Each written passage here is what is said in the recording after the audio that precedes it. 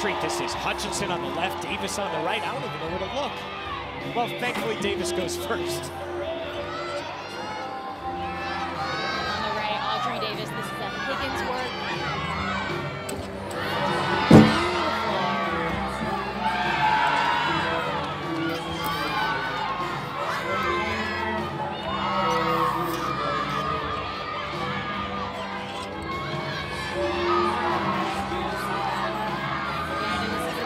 With a half, can she get the stick? She can!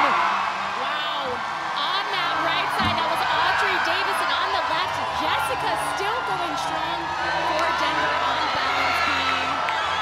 Even with the Lloyd Noble Center erupting, searching for a 10, Hutchinson as stayed and stoic as ever on that 4-inch beam.